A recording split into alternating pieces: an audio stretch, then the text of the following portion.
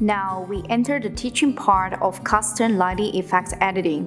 The biggest differences between custom lighting effects and the system lighting effects is that custom lighting effects can only be saved on our keyboard, while system lighting effects can only be saved in the software.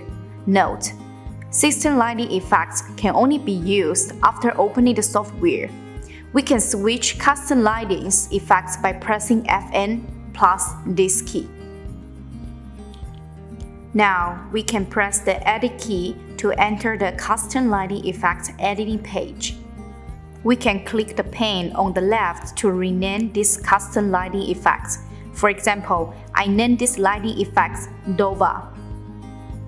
Press the plus sign in the setting column to add a custom lighting effects layer.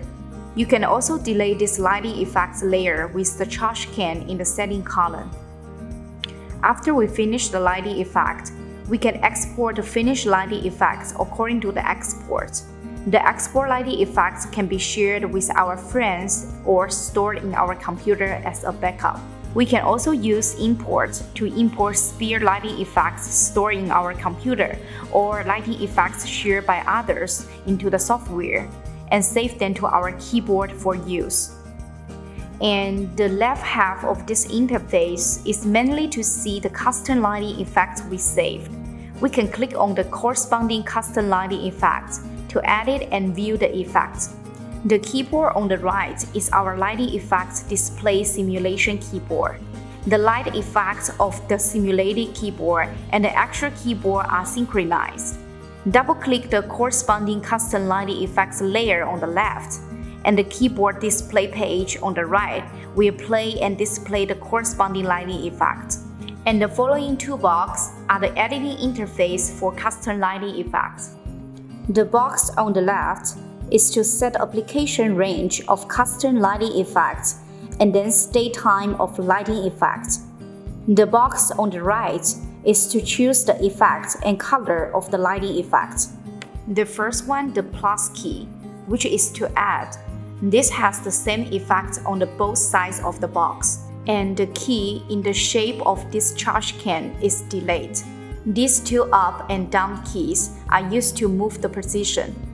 I press this key, firm 1 goes up and firm 0 goes down. I press the key again, firm 1 goes down and firm 0 goes up. The same button for these two squares is the copy button. It can copy the select layer. For example, now I select the firm 1 layer and select the range of the firm 1 layer. When we click copy, we can see that the firm 1 layer has been copied, including the selecting range inside. It has been also completely copied. The 5 buttons below the editing box on the right have the same function. The only difference is that there are 4 light effects to choose from under the plus key in the edit box on the right. The first lighting effect is static lighting effect.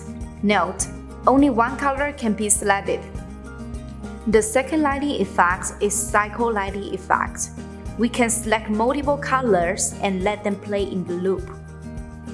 The third lighting effect is breathing lighting effect. The fourth lighting effect is rainbow lighting effect. I will create a relatively simple lighting effect for everyone using static lighting effect. First, I press plus to create a lighting effects range layer, and then set the duration and the lighting effects range. Note: our lighting effects time unit is milliseconds. I currently select the first row in the lighting effects range of frame 0. We can click. And you can also select the lighting effects range by pressing the left button and pulling. When selecting the lighting effects and color selection for frame 0 in the right box, we also need to press plus and select the lighting effects to create the lighting effects layer. Now, the static lighting effect is selected. And before we selecting the color for frame 0, we have to select the corresponding lighting effects of frame 0, which is the first line. and select the color on the left. To select the color to the range of lighting effects, I choose blue now. We can click on the lighting effects layer in the two borders to check whether the lighting effects range on both sides are the same. Set static lighting effects for the second line and select green.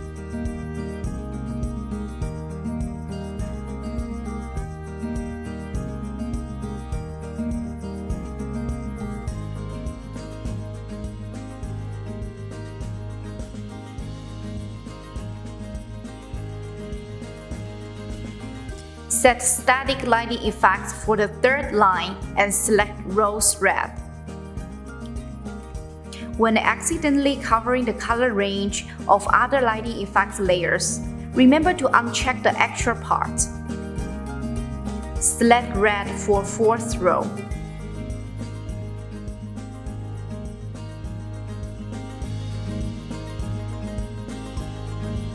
Choose purple for the fifth row.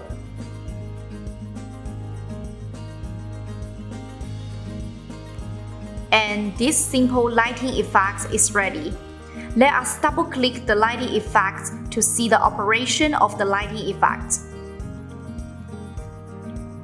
When you have done finished lighting effect, remember to press Save.